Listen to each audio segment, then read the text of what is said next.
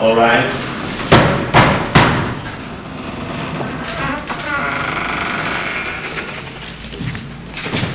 Hear ye, hear ye, hear ye. All persons having business with the United States District Court for the Southern District of New York, draw near, give your attention, shall be heard. The Honorable Whitman Knapp presiding. Please be seated. Good afternoon. Just a few preliminary observations. In the first place, it's perfectly obvious that what we want ultimately, and as soon as reasonably possible, a decision of the Court of Appeals on these issues. If it could be accomplished without my intervention, that would be a good thing, but it can't. So, to facilitate that, I made a few tentative plans. Obviously, at the end of this hearing, I think we'll be able to do it. At the end of this hearing, I'll either make a ruling sustaining one or more of the counts of the complaint or dismissing the complaint. In the latter event, I have prepared, against that possibility, I have prepared an order which will direct the clerk to dismiss the complaint, but pursuant to the Section 62C of the judiciary law, I will enter an injunction pending the appeal. So then, and I've made certain arrangements which I'll tell you about in the event that that should be the result. Incidentally, the Corporation Counsel in its original brief urged me to abstain, and so the case could be tried in the state court. At the time she made that request, she hadn't seen the antitrust point, and in light of the antitrust point, I wouldn't be able to do that. But that turns out beneficial rather than harmful, because if I should abstain, you'd have to go to special term, appellate division. God knows how long it would take you to get to the Court of Appeals. When this case gets to the Court of Appeals, it will obviously, the court will obviously deal first with the federal question, and they'll obviously find the federal question valid and enter the injunction which will make the state question wholly academic and moot, or I would think it would agree with the Corporation Council that this is a question which should be decided by the New York Court of Appeals and by nobody else. I can't think of a more intimate state question than the interrelationship between the city and the state. And it seems to me I can't think of anything that the federal court could should stay out of, if humanly possible. And so I would think if the Court of Appeals does not sustain one of the federal questions, it will certify under New York law, which it can do. I know very well because I got reversed recently on one of those. It will certify the question to the New York Court of Appeals, and it'll be there a good year earlier than it would have gotten there if it had gone up through the thing. Now, the plaintiff has submitted some proposed findings of fact, and I think I can perhaps simplify matters by going through some of them. I start out with finding 15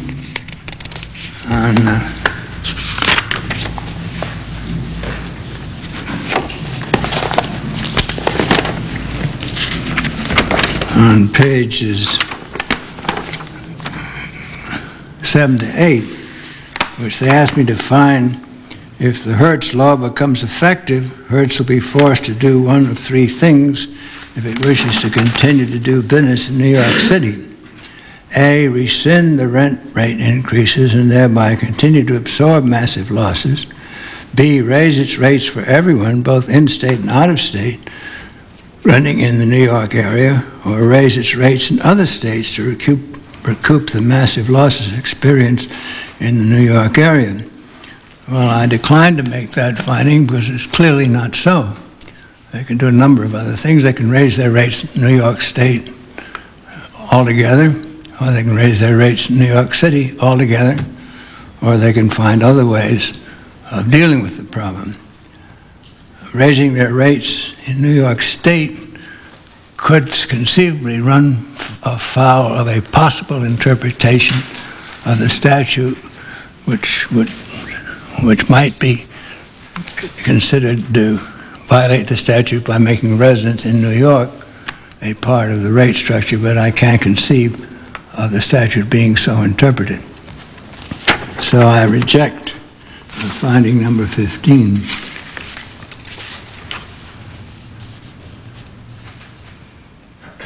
Now on page 11, finding 22,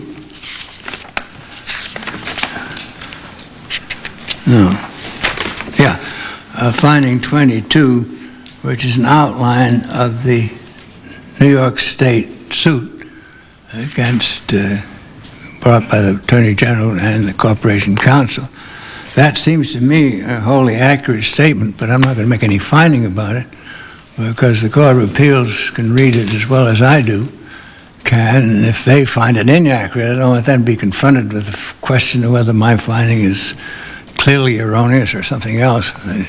I'll just note that I happen to agree with it, but I'm not making any findings.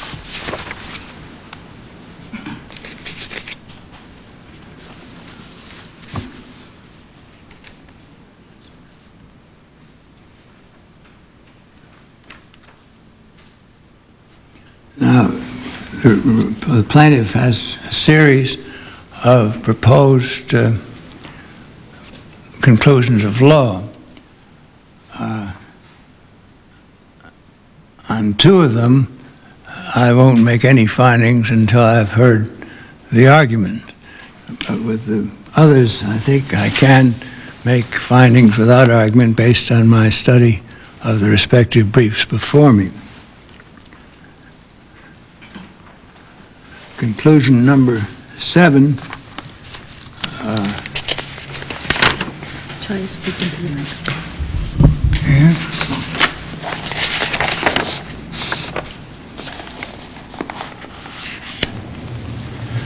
Conclusion number 7, to the extent that Hertz law effectively forces Hertz to rescind its recent rental rate increases, it will deprive Hertz of the right to earn a fair return on its investment without compensation and thereby affect the unconstitutional taking from Hertz in violation of the 5th and 14th Amendment. Well, having rejected the finding of fact that I previously said, this conclusion of law goes by the board. Oh, incidentally, though, I do want to note that the plaintiff has cited a very interesting case where Holmes wrote the opinion and Brandeis dissented. I think that must be kind of unique in the annals of justice. But aside from being a 1922 case, and there's been a lot of water under the dam since then, it deals with an actual taking of property, not with a regulation.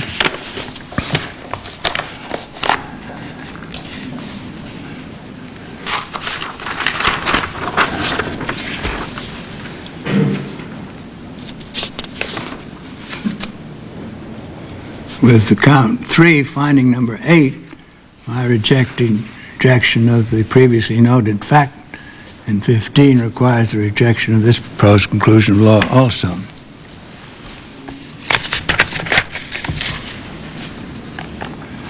Findings 10 and 11 relate to the contract clause and are rejected because there is nothing in the local law that suggests a retroactive interpretation was intended.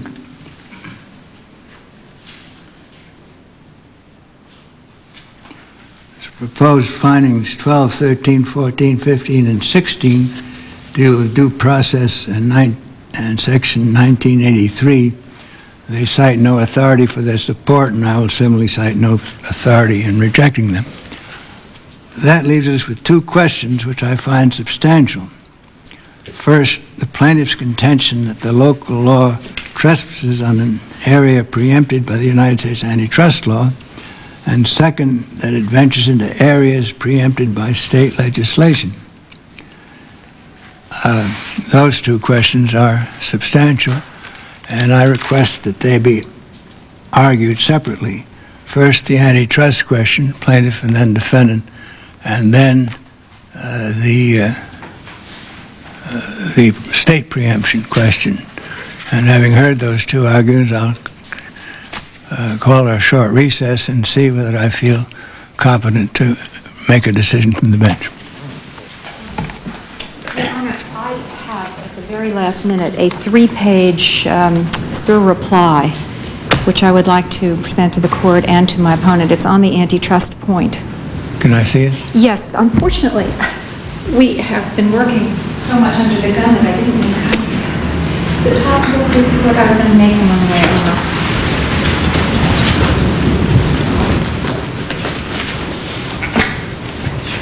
I can tell the court, basically, we argue that even if Fisher doesn't apply, we don't think it's a per se violation. Okay. So that's what it says. And I hope you can keep your argument with half hour each. May I proceed, Your Honor, please? Please do.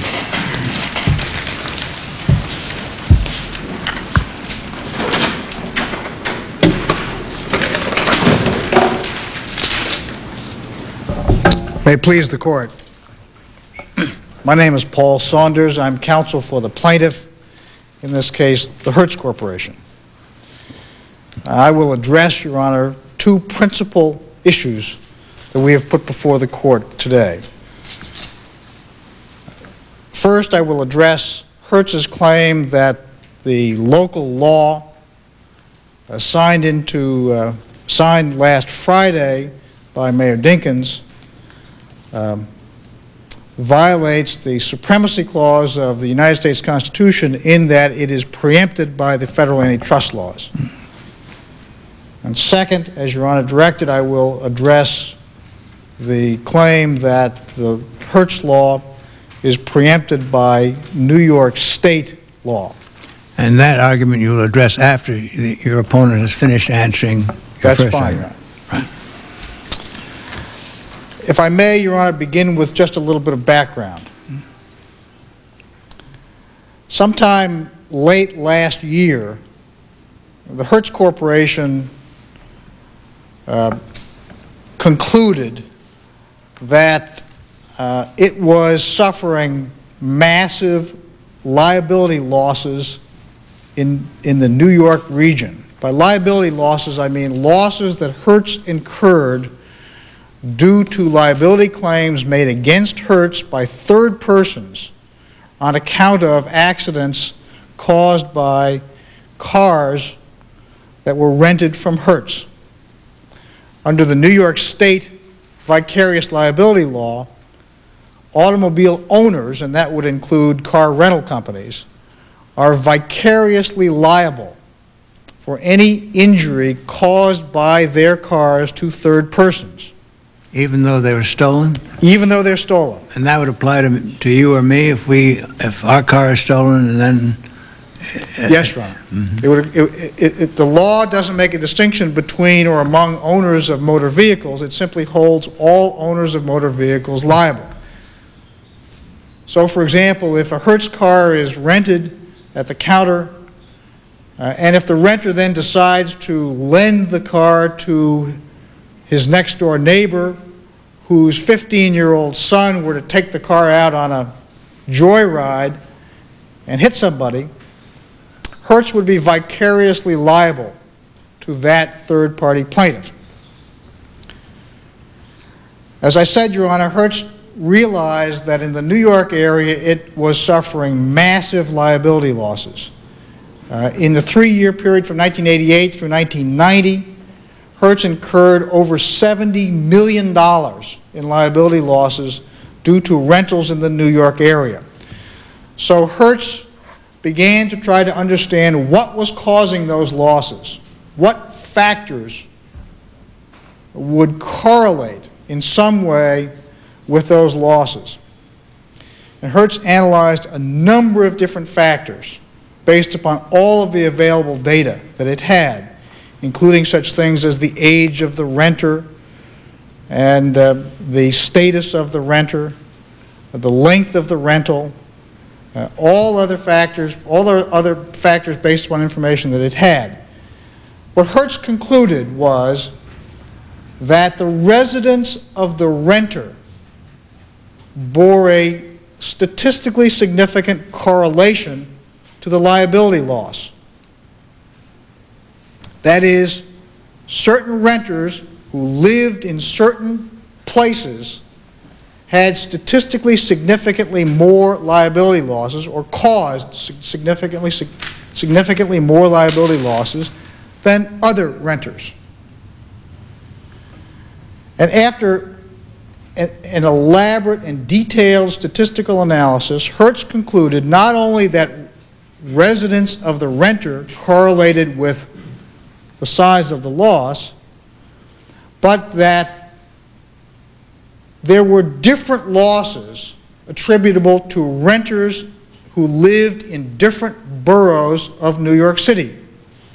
That is, for example, renters who rent in the New York area but who live in the Bronx, for example, were occasioned or were responsible for losses that were much higher than losses occasioned by renters who lived in Manhattan, for example.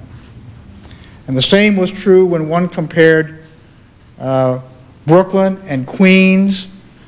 The same was not true when one looked at the renters from Staten Island.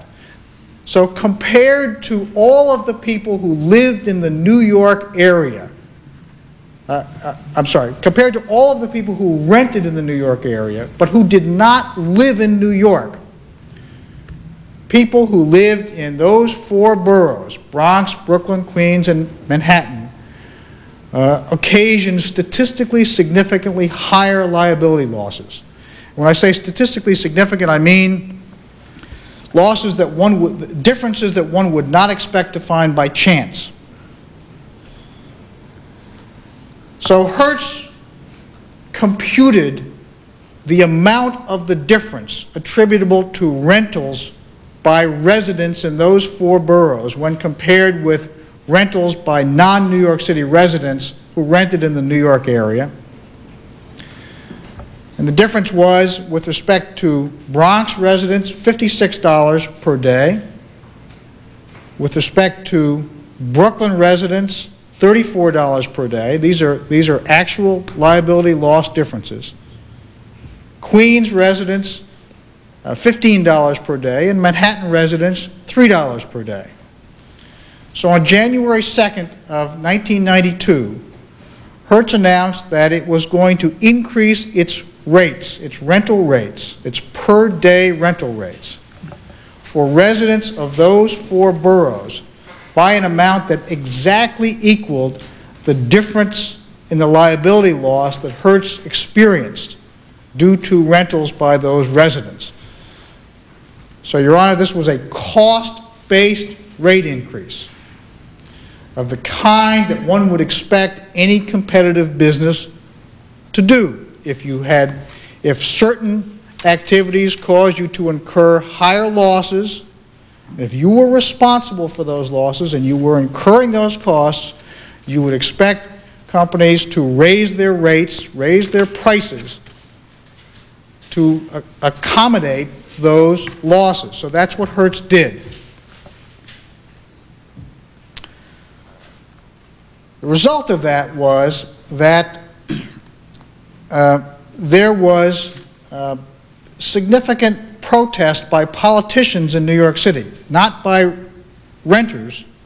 Hertz had very few complaints from renters, but members of the City Council and the various borough presidents in New York City and the mayor all complained about Hertz's rate increase.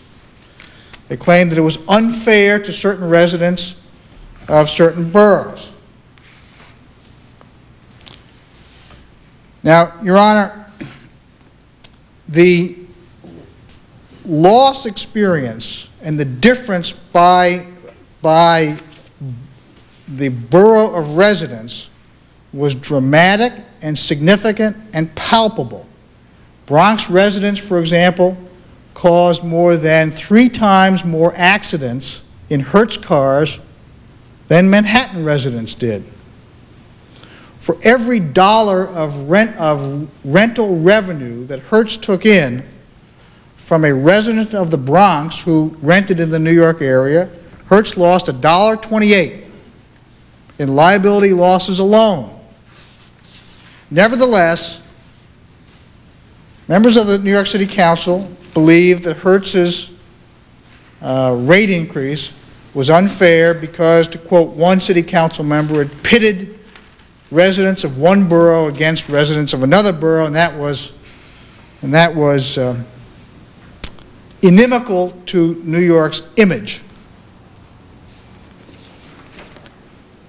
Hertz, on the other hand, believed that unless it was able to raise its rates in a way that matched its costs,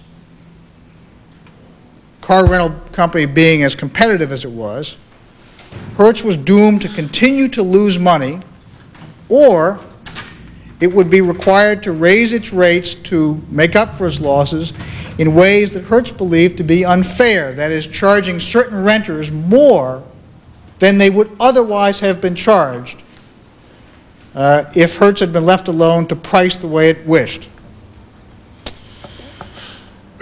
So the New York City Council then passed a law referred to by the City Council as the Hertz Law that prohibited rental car companies from imposing residence-based charges, from taking residents into account in setting their prices. We believed at the time, and we believe now, that that law was unconstitutional, is unconstitutional, and that's what brings us here today. The mayor signed that law last Friday. It becomes effective when it is filed with the New York State Secretary of State in Albany. We believe, Your Honor, that the Hertz Law is unconstitutional because it conflicts with the Supremacy Clause of the United States Constitution, Article 6, which reads, "The Constitution and the laws of the United States, which shall be made pursuant thereof, and all treaties made or which shall be made under the authority of the United States shall be the supreme law of the land." One of those laws is the Sherman Act.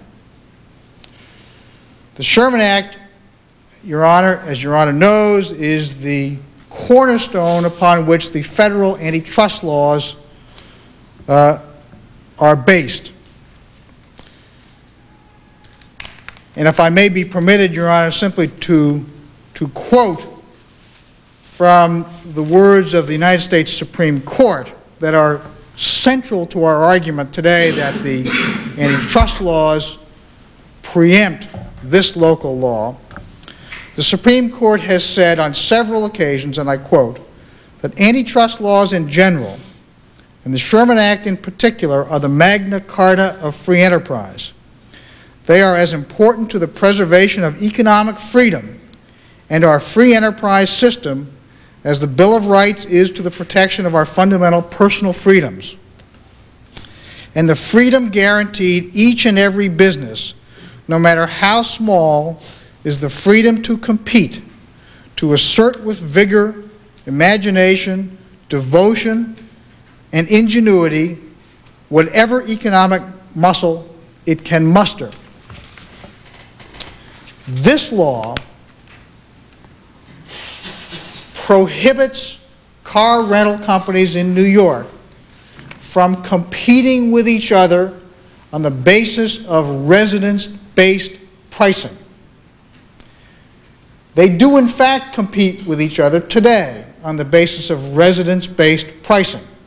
For example, in New York City, Hertz has a club that it refers to as the Manhattan Preferred Renters Club, which offers discounts to residents of Manhattan. Avis, by the same token, has a club that it refers to as the Winter Rent Control Club that similarly offers discounts to residents of Manhattan. So car rental companies can and do and are expected to compete with each other vigorously on the basis of price, and one constituent of that price is residence-based pricing. The Hertz law prohibits that. We believe that the Hertz law authorizes or compels private parties to engage in anti-competitive behavior. If the president of Hertz and the president of Avis came together and agreed not to compete with each other on the basis of residence-based pricing, that would be a per se violation of the Sherman Act. They would probably be hauled off in handcuffs if they did that. The Hertz law compels exactly that. It authorizes or compels private parties to engage in anti-competitive behavior. They are no longer free to compete with each other on the basis of residence-based pricing. Well, didn't you raise a question there when you said authorizes or compels? Yes, Your Honor. If it's just authorized, then clearly it would be unconstitutional. I'm sorry, Your Honor? I say if it just authorized and didn't compel, it would clearly be unconstitutional. If it either authorizes or compels, it's unconstitutional, Your Honor. Those words are not mine. Those words are the Supreme Court's. That's good authority. Yes, Your Honor. That's why I use them. In a line of cases beginning in 1950, the Supreme Court has struck down state or municipal legislation that conflicted with the policies and principles of the antitrust laws. In particular, beginning in a case called Schwegman, which we cited in our brief, in 1950, the Supreme Court struck down a Louisiana statute that compelled retailers to follow certain posted pricing guidelines, even though they had not agreed to follow those posted pricing guidelines. Your Honor may recall that there was a time when resale price maintenance was a per se violation of the antitrust laws, and then for a period of time, Congress, in the Miller-Tidings Act, created an exception to the prohibition against resale price maintenance. The exception was permitted if states, by statute, permitted certain kinds of conduct, certain terms to be contained in agreements between retailers and distributors. The New York statute was the Feld-Crawford Act. I'm sorry, Your Honor? The New York statute, in following the Tidings law, was the Feld-Crawford Act. Yes, Your Honor. Mm-hmm. In Louisiana, the state legislature in Louisiana went beyond the Miller-Tidings Act and compelled retailers who did not sign any agreements with distributors to follow the posted guidelines set forth in agreements between distributors and retailers who had signed the agreements. That went beyond what the Miller-Tidings Act exemption permitted. The Supreme Court struck that statute down, and it did so because, and I quote, "it authorizes or compels private parties to engage in anti-competitive behavior." Their words.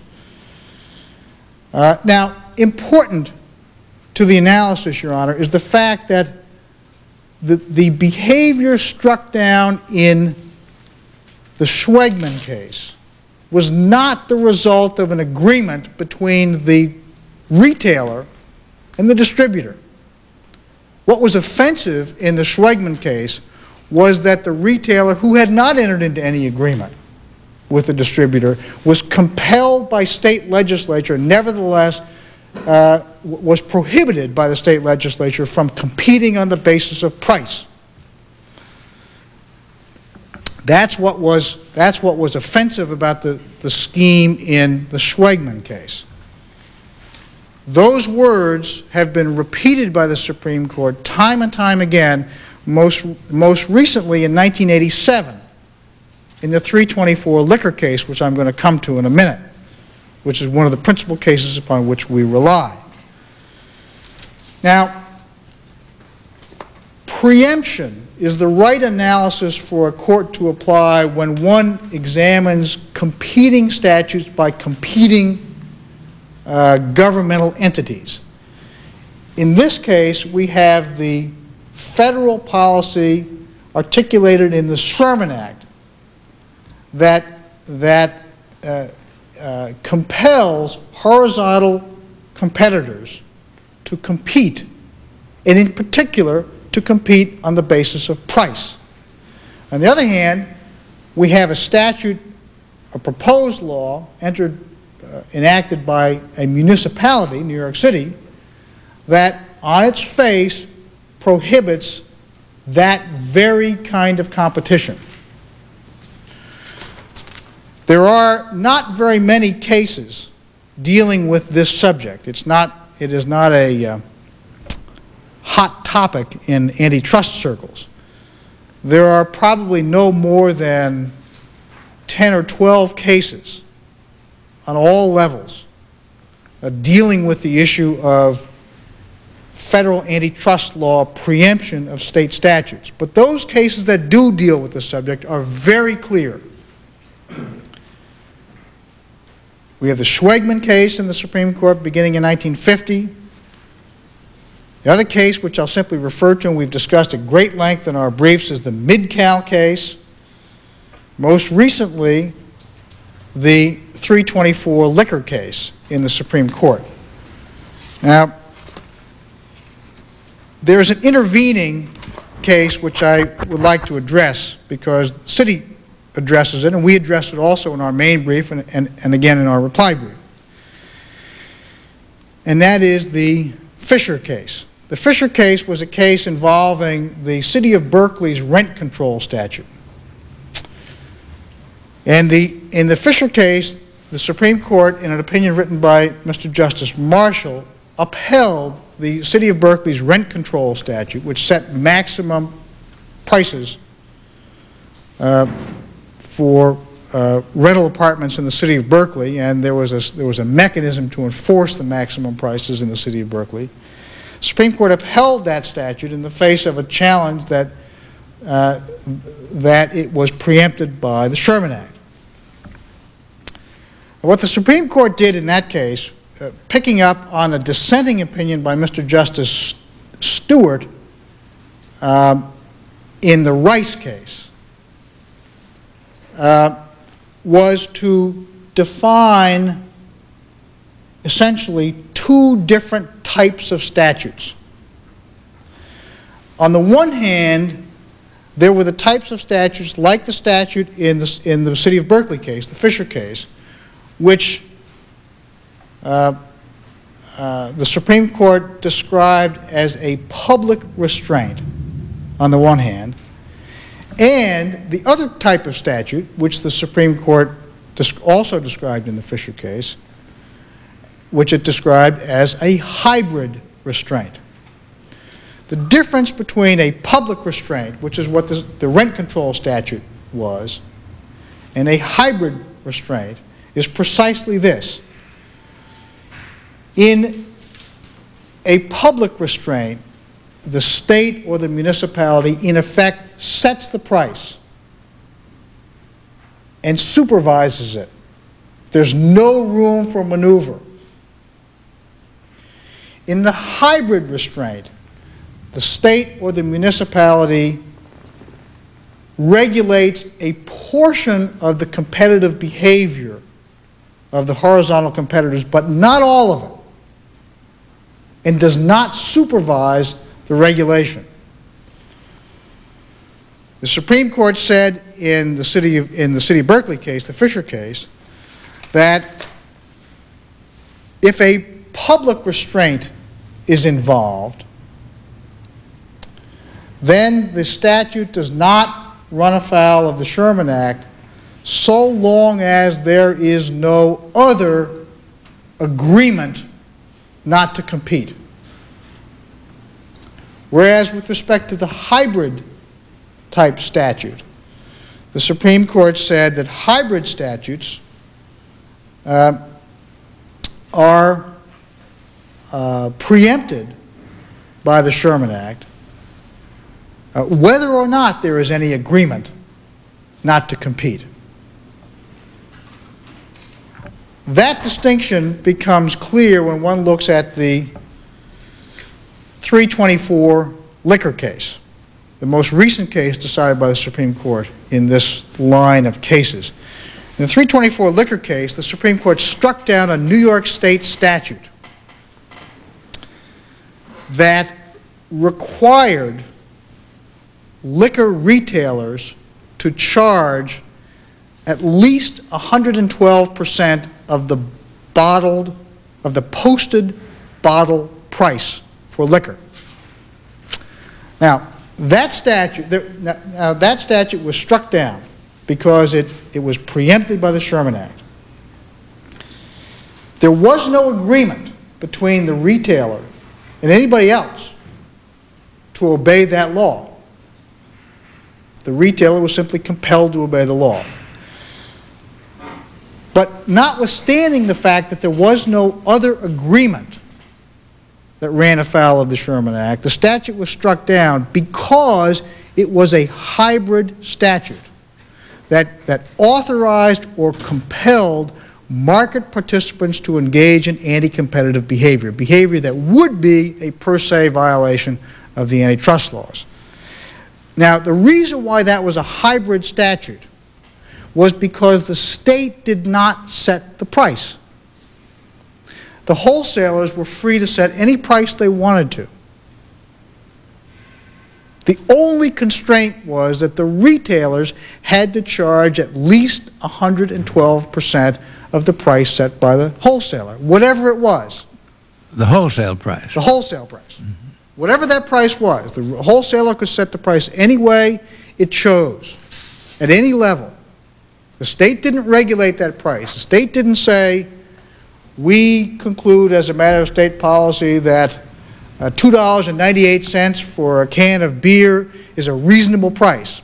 They didn't have anything to do with what the actual price was. The only constraint was that the retailer had to charge at least 112% of whatever that price was. That's precisely why it was a hybrid statute. Now, since the 324 liquor case, there have been two other lower court cases which follow precisely the same rationale, which hold those kinds of statutes to be preempted by the Sherman Act. For example, in Miller against Headland, decided by the Ninth Circuit a couple of years ago, the Ninth Circuit struck down an Oregon statute that required liquor wholesalers to post and maintain a price for 30 days. You had to post your price, then you had to maintain it for 30 days. It didn't matter what the price was. You could post any price you wanted to post. But once you posted it, you had to maintain it for 30 days. That statute ran afoul of the Sherman Act precisely because it was a hybrid statute that authorized or compelled behavior that was violative of the antitrust laws. And the most recent case was a case out of the Middle District of Pennsylvania in which a very similar Pennsylvania statute was struck down by the Middle District of Pennsylvania. Now, that brings us to this statute. I think, Your Honor, it's fair to say that what separates us and the city, at least as I read the city's papers, is whether or not this statute is a hybrid statute.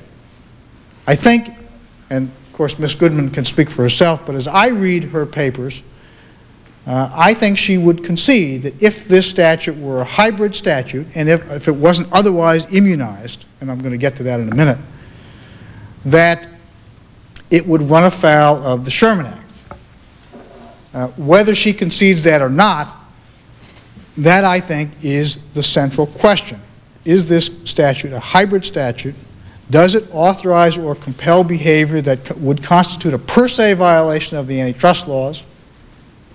And if so, is it otherwise immunized from scrutiny? Those are the issues, Your Honor. This statute, in our view, clearly is a hybrid statute because it meets all of the tests articulated first by Justice Stewart in his dissent in the Rice case and later by Justice Marshall in the Fisher case, and is consistent with all of the other Supreme Court precedent in which state or municipal legislation has been struck down.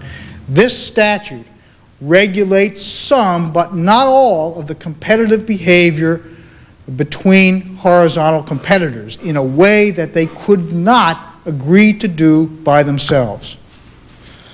The city, in its reply brief, maintains that the statute is not a hybrid statute because it was passed by the city alone, and because the city alone will enforce it, and because the city alone can modify it.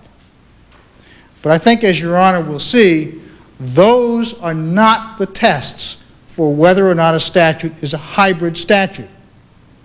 If one applies those tests to all of the other cases in which the Supreme Court has struck down state legislation, you will see that those three tests apply. Those three tests are met in each one of those cases.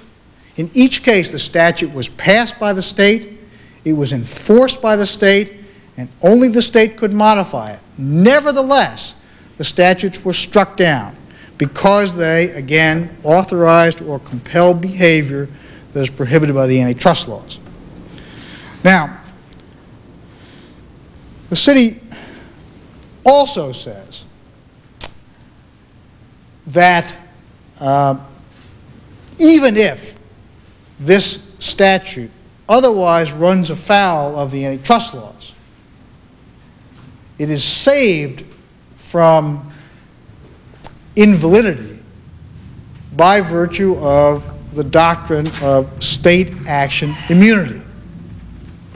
The city argues in a footnote that under the doctrine of Parker against Brown, the 1940s case which articulated for the first time the doctrine of state action immunity from the antitrust laws, the city argues that this local law is entitled to Parker v. Brown immunity. It is not, Your Honor. First, Parker against Brown immunity does not directly apply to municipalities. Parker against Brown immunity, which, as Your Honor will remember, requires that there be a clearly articulated state policy authorizing precisely this kind of statute, and that the state foresees when authorizing that statute that the statute may have anti-competitive effects, and the state authorizes it nevertheless. Under Parker against Brown immunity, that is the test. This local law could be saved under the doctrine of Parker against Brown only if New York State, not New York City, but New York State, meets the Parker against Brown tests. A clearly articulated state policy authorizing precisely this kind of statute, knowing that its anti-competitive effects are foreseeable. That's clearly not the case here, Your Honor. There is no such New York State policy. The city relies upon the Home Rule statute and the Home Rule part of the New York State Constitution, but as Your Honor knows, the Supreme Court has held many, many times in, among other cases, the city of Boulder and the city of Lafayette, that Home Rule statutes are simply not sufficient to meet the Parker against Brown immunity tests. Finally, at least based upon what Ms. Goodman said as she handed Your Honor that short 3-page brief, which I have not seen, I conclude from what she said that the city was arguing that even if this statute otherwise ran afoul of the Schwegman, Mid-Cal 324 liquor line of cases, and assuming that it's not, that it doesn't qualify for Parker against Brown immunity, that it does not compel behavior that constitutes a per se violation of the antitrust laws. I assume that's the position that the city is taking in that brief. If that is the position that the city is taking in that brief, the city is wrong. This statute clearly and unquestionably authorizes or compels behavior that would constitute a per se violation of the Sherman Act. This is that this would be a parallel pricing behavior by horizontal competitors that does not, under any test that the Supreme Court has ever articulated, qualify for the rule of reason analysis. It is a per se violation of the Sherman Act. I need only refer Your Honor to the language of the Supreme Court in the Schwegman case, 1950. The Supreme Court said in that case, and I quote, "When a state compels retailers to follow a parallel price policy, it demands private conduct which the Sherman Act forbids. So too here." So, Your Honor, we say that the Hertz law is preempted by the Sherman Act on the basis of clear and unquestioned and unquestionable Supreme Court precedent. And we say, therefore, that it is unenforceable because of the strictures of the Supremacy Clause of the United States Constitution. Thank you, Your Honor. Goodman.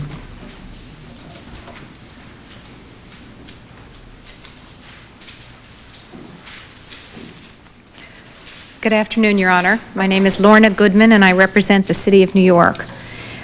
First, I'd like to apologize to the Court and to my opponent for the late service of this short 3-page brief. As you will note, it hasn't even been proofread. We really wrote it on the run, and I'm sorry about that. I'd just like to start with a few prefatory remarks. Hertz has admitted today, once again, that its complaint is with the state statute covering vicarious liability, not the local law, which is at issue in this case. But instead of attacking that law, Hertz has come up with what sounds like a rational, but is really a very bizarre scheme. The purpose of that scheme is to skim the cream of the New York market.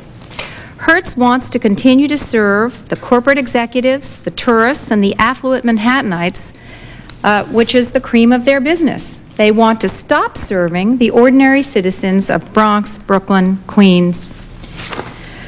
The scheme is discriminatory. It deprives people of a right simply because of their status. Simply because of their residence, they have to pay a lot more, so much more that I really would question if anybody at all is renting from Hertz. Have they a constitutional right to deal with Hertz? Pardon me? Have they a constitutional right to deal with Hertz as opposed to Avis or anybody else? No, they don't have a constitutional right to deal with Hertz, but they do have a right to partake of the goods and services offered in this city without discrimination based on their residence. That is what the City Council thought, and it's not just the New York City Council that believes that. The Washington, D.C. City Council, or whoever legislates for Washington, has a very similar law. There's no discrimination allowed in Washington, D.C. based on residence. We think that the City Council bill is an even-handed, fair, and legitimate bill to deal with a problem which really does offend. Of course, I'm not really concerned whether it's fair or not. All I'm concerned with is whether they have the power to do it. I will go now to the antitrust law. We think that the Fisher case, the Supreme Court case, involving the city of Berkeley, which set rent controls, is dispositive of this issue. In Fisher, the government set a price. In this case, we set a price. We set an aspect of a price. We did not set a price, but we set an aspect of a price. There was no concerted action. There was no agreement, as is required under the Sherman Act, and therefore, there is no violation of the Sherman Act. We think Fisher is very, very analogous to the situation here. After all, that was rental property. This is rental property. The cases that Mr. Saunders cite are easily distinguishable, we think.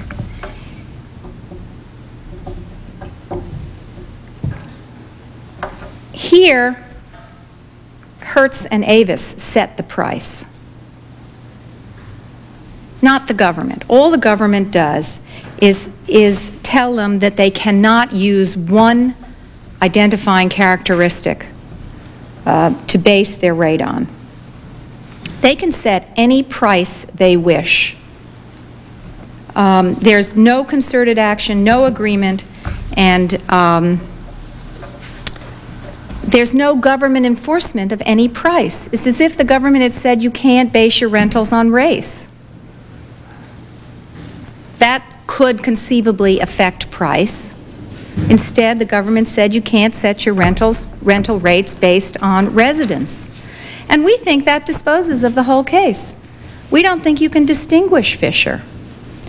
However, in each of the three cases following Fisher, the price itself was set and maintained by the scheme. Here, there's no price which is set or maintained by the scheme. Here, there is one factor upon which to set price, which they can't use. However, as we point out in this brief, even if their point is taken that this is a hybrid and not a unilateral scheme, we don't believe that the scheme, in effect, meets the per se rules of illegality. And in that connection, I would cite Broadcast Music, Inc. versus Columbia Broadcasting System, which says that not all interferences with prices is plainly anti-competitive. This is not a statute that is manifestly anti-competitive. It does not have a pernicious effect on competition without any redeeming social value. And we believe that even if this court finds that Fisher does not control, that this is not necessarily a per se illegal arrangement. And that's all about the antitrust laws. What do you say to her argument that if the statute confined itself to prohibiting fixing price on the basis of race, it would be constitutional? Your Honor, that's not what the statute does. I know. I'm just asking you, how would that distinguish? Well, Your Honor, there are federal and state laws that prohibit discrimination on the basis of race. There's a very clear federal policy prohibiting discrimination on the basis of race. In this case, there's a very clear federal policy requiring horizontal competitors to compete on the basis of price. Mm-hmm. Race has nothing to do with this analysis. This is a pure and simple price regulation. Mm-hmm. What makes it particularly compelling in this case is the fact that in this case there is a statistically significant correlation between residence and an element of cost. And car rental companies can and do compete with each other on the basis of rental-based pricing.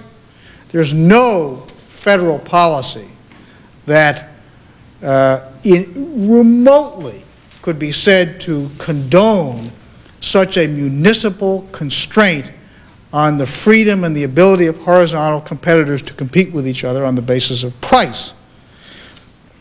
With respect to the Fisher argument, Your Honor, permit me to read a passage from the treatise of one of the most well-known and well-respected antitrust commentators, Professor Philip Arita of Harvard. Professor Arita wrote, and I quote, "Although the court in Fisher thus seemed to hold that an illegal agreement was a prerequisite to preemption, it did not do so, for it readily reaffirmed the preemptions found in Schwegman and Midcow.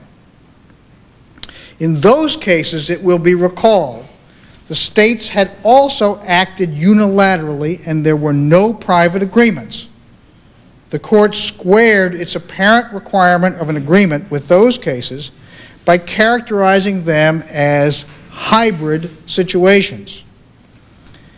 Here, the key to understanding Fisher and to reconciling it with the earlier cases is to identify the factor that made the earlier preemption notwithstanding non-agreement cases hybrids. This is readily done," says Professor Arita. The Fisher court itself characterized the hybrid cases as ones in which the preempted state laws granted private actors a degree of private regulatory power. Let me pause right there. That is precisely what Ms. Goodman told you this statute does. She said the city doesn't set the price, Hertz and Avis set the price. The actors have a degree of regulatory freedom. Again, I'm quoting from Professor Arita. The vice of the state regime in Midcow was that California, quoting from the Supreme Court, has no direct control over wine prices, and it does not review the reasonableness of the prices set by the wine dealers, i.e., here, the reasonableness of the prices set by Hertz and Avis in competition with each other.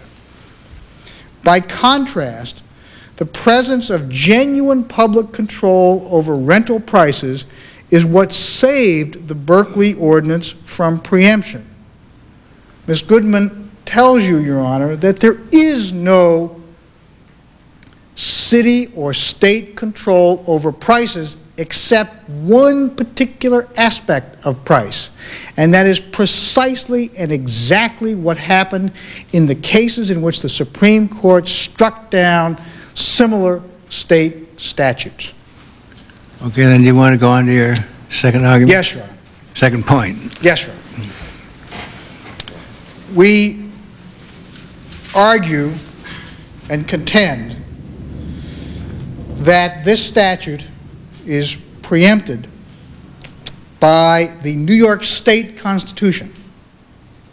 Let me say, just parenthetically, Your Honor, Ms. Goodman urged in one of her briefs that the court should refrain from deciding that issue and should leave that issue to decision by the state courts.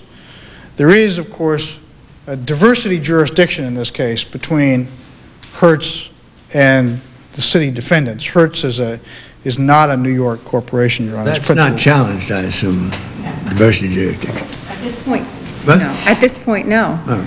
And that brief was written before this case was Yeah, I even understand. begun. I understand. I just want And to... I'm just remembering that I forgot to deal with his finding of fact that there's over $50,000. I assume that's acceptable.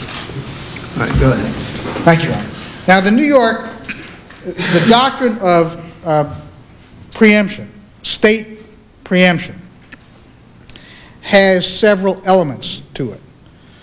It's quite clear that local municipalities do not have the power to, under the New York State Home Rule statute, in the Home Rule portion of the Constitution, do not have the power to write laws that conflict with New York State laws.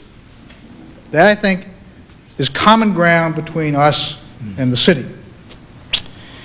It is also clear that municipalities do not have the power to legislate in areas where the state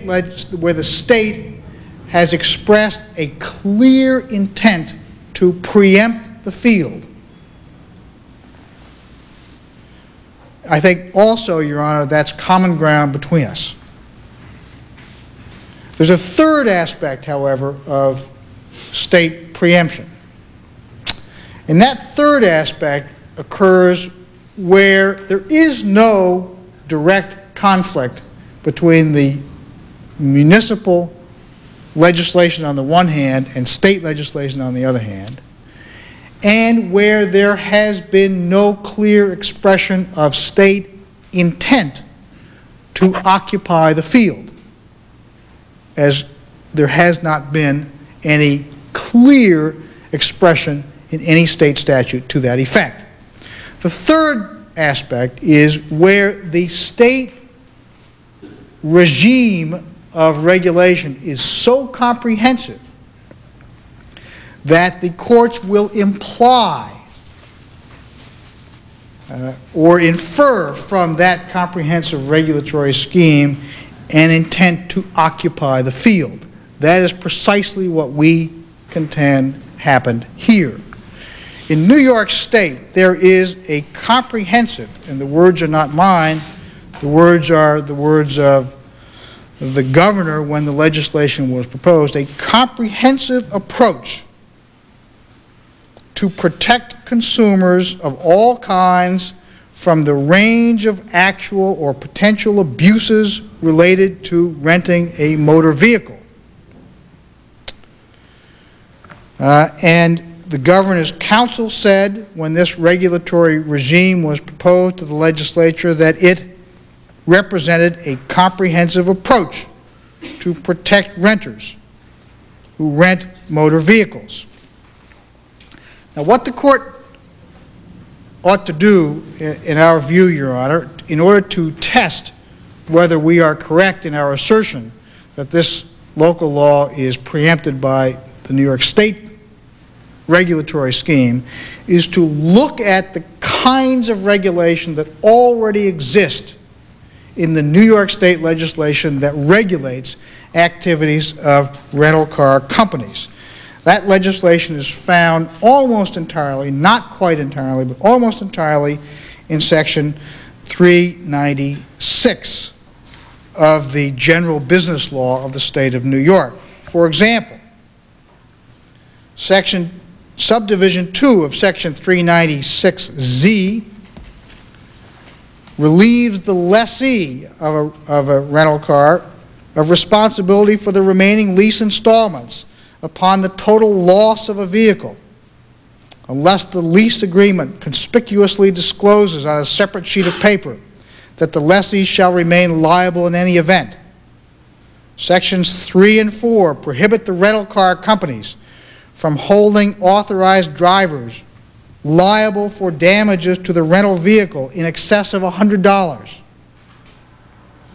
Subdivision 5 of that statute prohibits rental vehicle companies from agreeing for a charge to waive any claims against an authorized driver for damage to the rental vehicle. Section 6 of that statute sets out the rights and liabilities of the authorized driver for loss to the rental vehicle in cases where the driver is not covered under Subdivision 3 or by an insurance policy. Rental vehicle companies are also prohibited from charging the driver more than the actual cost to repair the vehicle. Section 7 prohibits rental car companies from requiring any security or charge for damage during the term of the rental agreement. Section 8 requires rental companies to obey certain prescriptions in advertising their prices and prohibits charging additional amounts in addition to advertised prices. Section 9 prohibits rental car companies from collecting damages for losses from authorized drivers unless the company prominently displays the nature and extent of the driver's rights and responsibilities. Subdivision 10 details precisely what the rental car company may charge, may and may not charge for, in addition to the rental rate. So Your Honor can see that almost every aspect of the relationship between the rental car company and the renter is part of the comprehensive scheme of regulation that exists in the New York State statutes. Now, to be sure, the New York State statute does not say anything about whether or not rental car companies may include residence-based charges in their fee structure. That is true, but beside the point, because the test is not whether or not there is a direct conflict between the state legislation and the local legislation, but rather whether or not the state legislation manifests an intent to occupy the field by articulating a comprehensive scheme of regulation. Some things are regulated and some things are not, and that is equally as consistent with the preemption argument. The fact that some aspects of the relationship are not regulated betrays a state intention that those aspects not be regulated as a part of its comprehensive scheme. The case that the principal case that we rely upon, Your Honor, is the Albany Area Builders Association case, which we cite in our brief and discuss at great length. Is that the decision by Judge Kaye? Yes, Your Honor. That involved mobile parks, regulation of mobile homes. Right. We both cite that case, Your Honor, and that I think is probably the leading case in New York State with respect to that issue. So, Your Honor, to summarize, we contend that the Hertz law is also preempted by the New York State Constitution and the New York State legislation because it runs afoul, it purports to legislate in an area in which there is already existing a comprehensive scheme of state regulation. Thank you, Your Honor.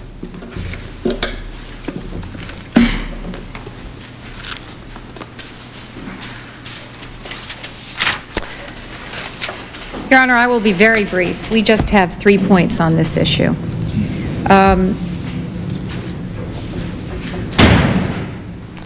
I want to point out that the words of the governor in his memorandum supporting the legislation, in which he says this is comprehensive, are not the words of the legislature. There's nothing in the legislation itself which suggests that this is to preempt the field in car rentals. It certainly doesn't tend to express the words of the legislature. I suppose I could take the governor on the factual finding, whether it's comprehensive or not. I suppose I could be influenced by what the governor said. Well, I think the more interesting thing would be to ask the governor if, when he wrote that message, he had any idea of such a bizarre scheme as Hertz has now enacted. I'm afraid if I asked him that, he'd tell me none of my business. I think that's right, sir. I think the fact is, at the time that statute was passed, no one thought of a scheme such as this. Mm-hmm. As far as we know, no such scheme is in effect in any other state or locality. And so when this law passed, this particular evil was not one which which the legislatures might have been thought to think about, the legislators might have been thinking about. Well, couldn't you argue, or couldn't he argue, or you wouldn't argue this way? No, he wouldn't. Couldn't he argue that if the legislature, state legislature, had proposed a scheme which looks comprehensive, I mean, I agree with the governor's description of it, supposing I did, couldn't you argue that if that scheme is to be implemented, the legislature should do it, because maybe this imposes a burden on the rental companies, which the legislature might think if it imposed this burden, it would ease up on some of the others. Well, let me point out one of the burdens that they imposed in this statute, which is very similar to this one. I believe they said that the rental car companies couldn't use credit cards, couldn't require credit cards for the renting of their cars. That's a very similar burden to the one imposed. Well, that's my point. Supposing you went to Albany and argued that this should be imposed on Hertz and all the other companies. And maybe one of the Congress or legislators would say, well, we're being kind of hard on them. Let's let up on the credit card requirement. Let's let them do that if we're going to impose on this on them. That's possible. And couldn't that be one of the reasons we shouldn't, the city shouldn't tinker with the legislative plan that the state has inaugurated? That is an argument, sir. I think the fact that the Attorney General joined with the city in its lawsuit against Hertz is some indication of state, where the state is headed in this respect. But shouldn't we let them go their own way and not prod them? I think that there's precedent for doing what the City Council did here. In the club's case, which is the case... You go ahead and make your argument, don't answer mine. That's all right. In the club's case, which is the case that we principally rely upon, the city human rights law, law covering public accommodations had a whole laundry list of areas that were to be considered public accommodations. And the city passed a law saying that certain clubs, because of certain factors associated with the way they were operated, were public accommodations and could no longer discriminate against women. And that was challenged, and the Court of Appeals found that that particular scheme was not so comprehensive as to prohibit a locality from enacting yet another area of public accommodation, and subsequently the city has enacted a law prohibiting discrimination based on sexual orientation. It hasn't been challenged. It has been challenged? No, it hasn't. It hasn't been challenged as far as I know. No, and it's been on the books for a while now.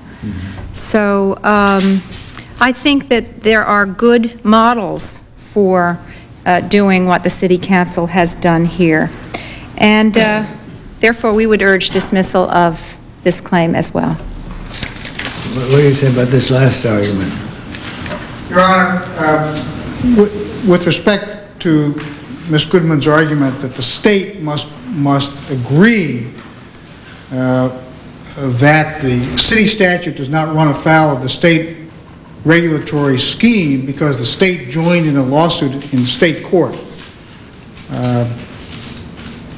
opposing Hertz's rate increases. That argument makes my point, Your Honor, not the city's, because that lawsuit was commenced by the state pursuant to the very same state regulation that I cited, and it was commenced 2 months before the city statute was passed. So the state, at least, if one is to draw any conclusion at all from the fact that the state joined in that lawsuit, the state must have believed that its current regulatory scheme dealt with this pricing action. There's only been one pricing action. We haven't done anything else. So that argument seems to me, Your Honor, is consistent with the proposition that the state believed that its scheme, its regulatory scheme, was sufficiently comprehensive to deal with this area. But what about Ms. Goodman's argument in response to my argument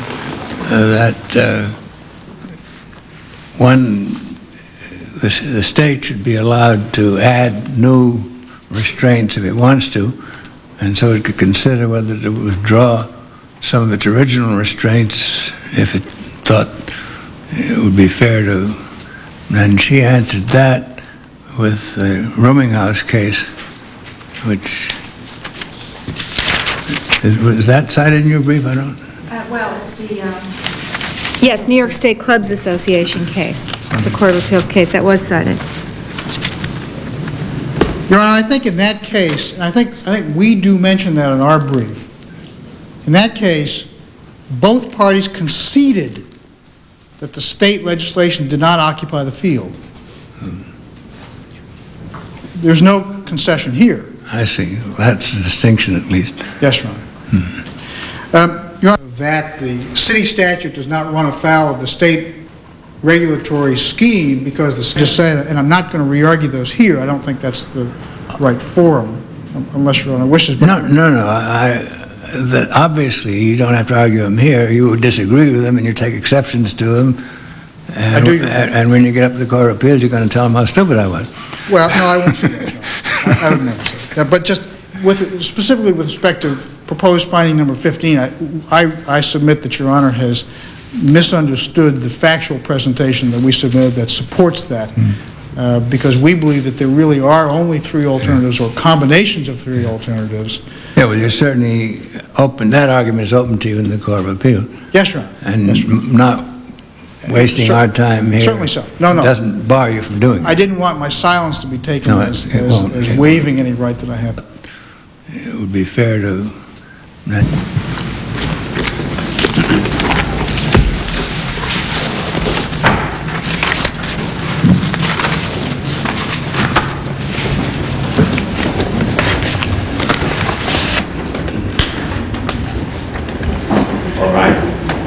Nobody has to wait around the courtroom. If you wander around anywhere you want to go, and I'm ready, I'll call you back.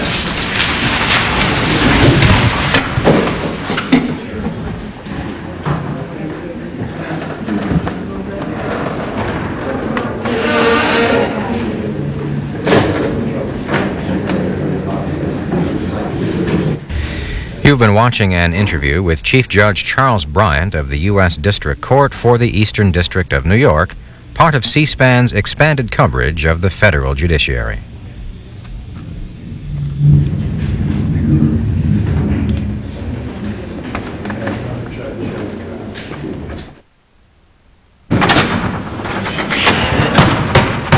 All rise.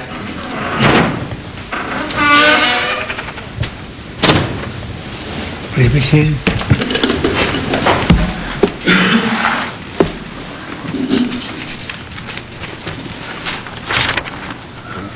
Well, Chief Justice, no, who's it? I should never ask for a name. He used to be Dean of Columbia. He was Chief Justice.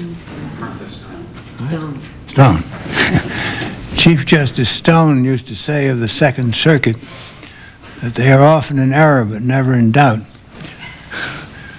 Well, I don't come into that category because I'm still in considerable doubt, but I've got to make a decision. First, with respect to the antitrust. Again, plaintiff has a penchant for citing oddball cases.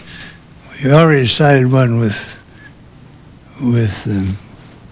Oliver Wendell Holmes writing the opinion and Brandeis dissenting, and now he cites one with Marshall writing the opinion and Brennan dissenting.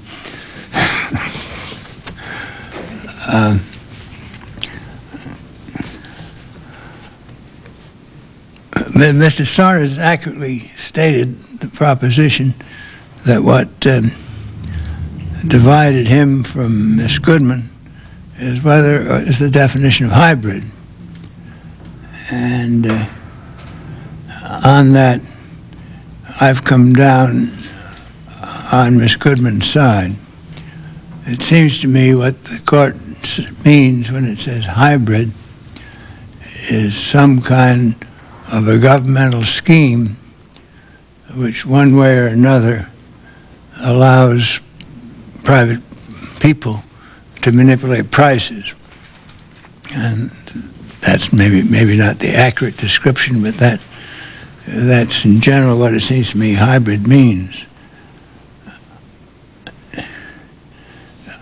I don't find any case that says that regulating an industry in such a way as to eliminate, on grounds of public policy or otherwise, a factor in fixing a price that can't be used.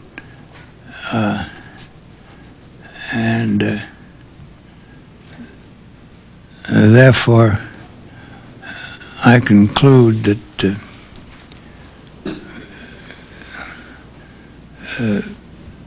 this is not a hybrid, it's just a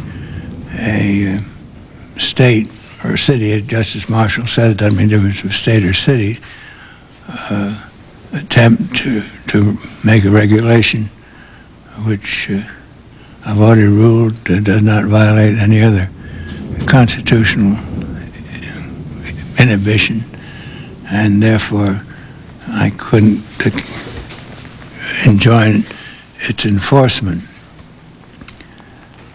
With respect to the second point, I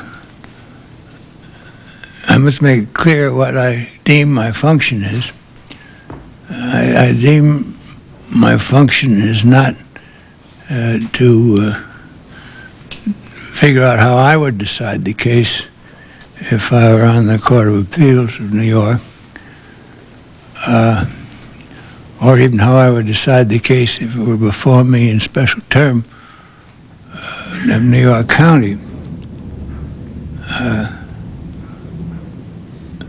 And it might be that if I were in either of those two capacities, I would go along with the plaintiff, even if I were on the Court of Appeals and the majority of my colleagues went the other way. I might file a dissenting opinion. But my function is to try to predict what I think the Court of Appeals, as now constituted, would do. And that's what impressed me about Judge Kaye's opinion in the Albany area building case. I mean, the regulation was so, the state regulation was so comprehensive that it would have seemed adequate just to say that's so, I mean, so much more comprehensive than the one we're here dealing with, that it would seem adequate just for Judge Kaye to say it's so comprehensive that we just can't have anything more in there, and period, stop. But she didn't. She went on to say it equally manifests that TIFL, that was the regulation in question, intrudes on the legislative scheme in at least two significant respects. First, because TFL, directs money to be paid into a separate fund, those monies may escape the budgetary process established by the state. Second, it allows towns to evade statutory requirements for budgeting, accounting for revenues, and documenting expenditures.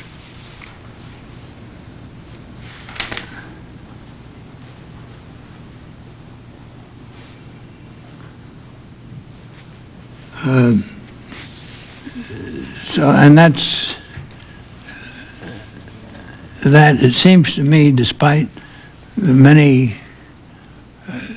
statements and various opinions, that you don't have to show that it actually conflicts with with the state.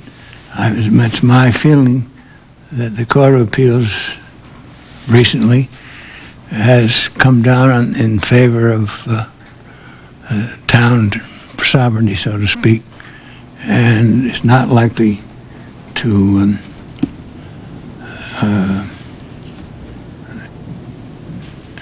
is not likely to outlaw this law on that basis. I need say no more, because the last thing the New York Court of Appeals needs from me is analysis of their problems. Now, I'll pass around.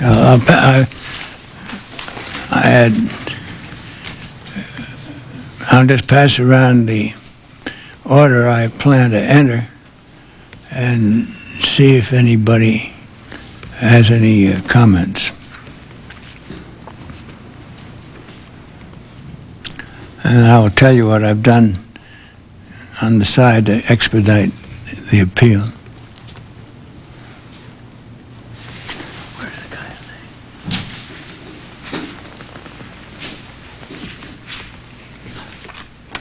Telephone.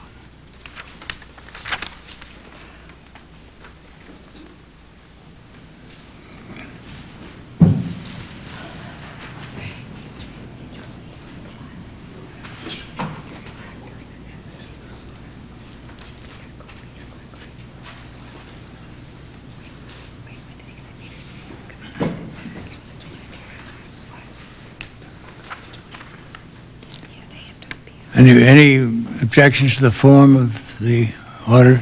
No, Your Honor. Ms. Goodman? 1 second, Your Honor. I just want to...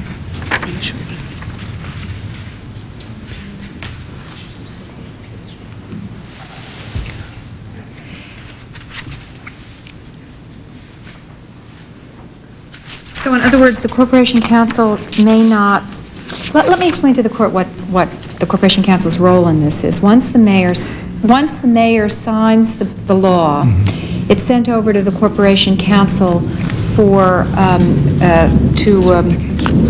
certification, to approve it as to form. He then sends it back to the City Council, and they file it in Albany. Right now, it is sitting on his desk.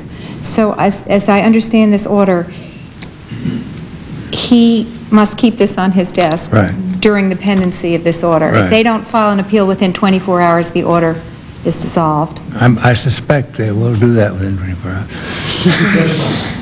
If they do, we can move at the Court of Appeals to lift the stay. Oh, yeah. Yes. Okay. Well, now, I will sign that order, and I'll tell you, the process for getting an expedited appeal in the Court of Appeals takes about a week ordinarily. But I've spoken to Mr. Scardilli, who is the staff attorney. You know more about you know more about him than I do, I'm sure. I know him. And he says if the appeal is filed before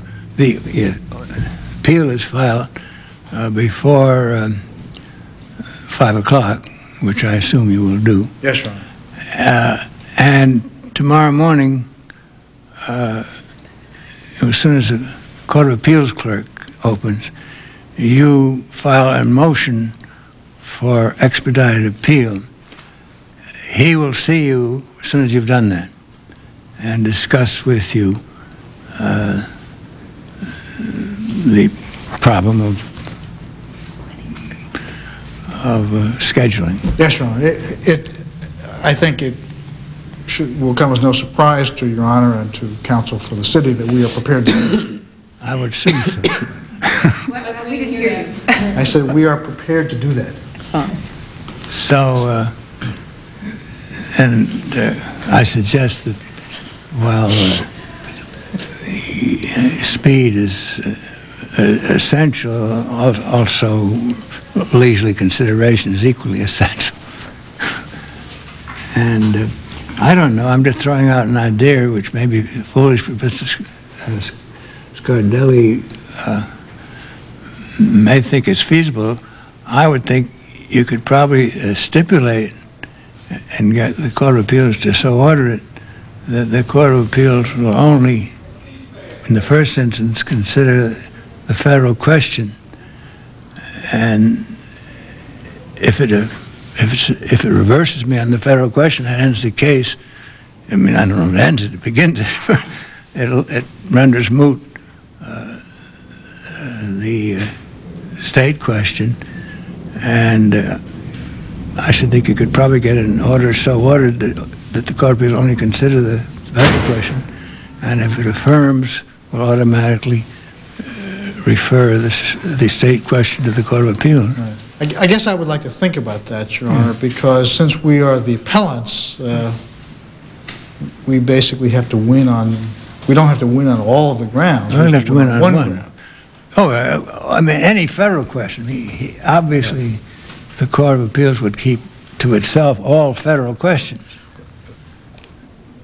But, Your Honor, they would also have to keep the state question. Why would they? Because there's jurisdiction in the federal court. There's diversity jurisdiction in the federal court to hear that.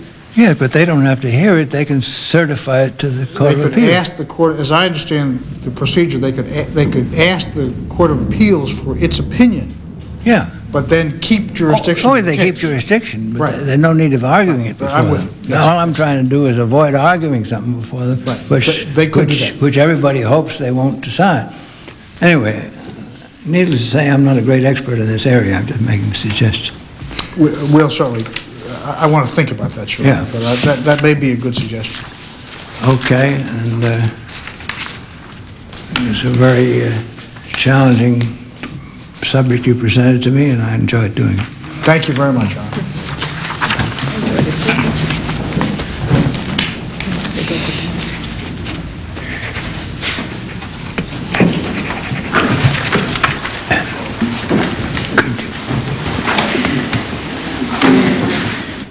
You've been watching arguments in the case of Hertz v. the City of New York.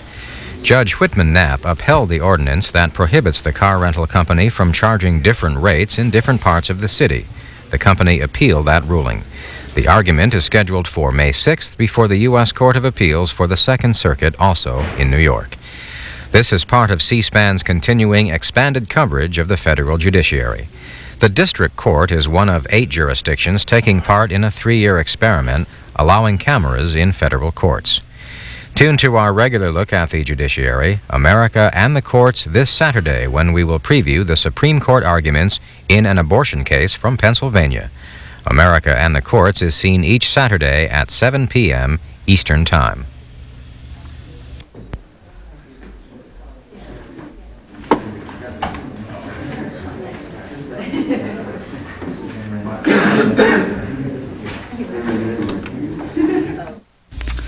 Wednesday, Dr. Antonio Novello, Surgeon General of the United States, is the guest on our Morning Viewer call-in program. Dr. Novello will be on hand to discuss adolescent